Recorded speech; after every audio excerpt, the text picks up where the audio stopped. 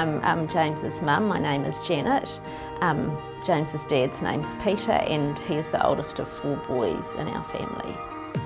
Life before Enabling Good Lives, it was becoming increasingly difficult really, because as James he's having more seizures and things now, so his kind of medical needs have deteriorated and changed, and so the services that were being offered through the agencies that we were using were James didn't quite fit in the box for them anymore, and so you sort of felt like funding for him was going into services that didn't actually quite meet his needs properly anymore, and it was a bit of a waste of his funding.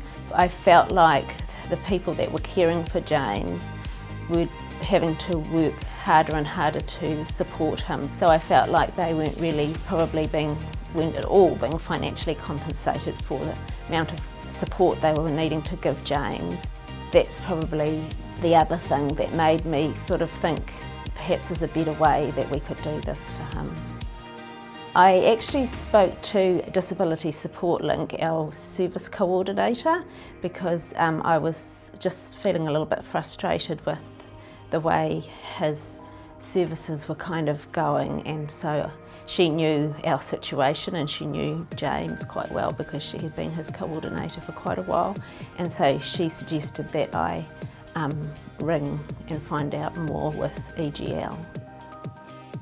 How I have found working with Enabling Good Lives is that it has been very easy. Now I feel like the funding that is given to James, because of his level of need, it is channeled directly to supporting James, supporting the people that care for him and supporting the things that he likes to do in his day, and it has meant that we have been able to have way more flexibility.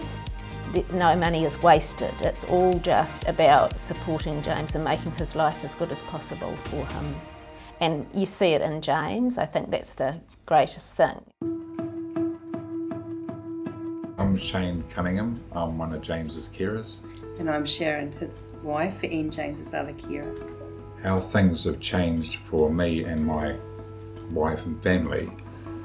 I used to be a chef for 43 years. I did it while we were looking after James too. But when Janet came up with the idea of enabling funding, they said to me, would you like to finish your job, because it gave me an opportunity to spend more time with James, focus on him completely, you know. We can focus most of our attention on his needs now. Like I can stay at home at nights now, because I work most nights, you know, and a lot of it was on Sharon at night, you know. Yeah. It is a 2-person job to support him in the manner that he needs as his seizures have increased. Yeah. So yeah, it's just made it more of a easier transition for us to be a team, instead of struggling, you know, thinking that this is like becoming harder and harder. It's actually become easier and easier now. So what's next for James?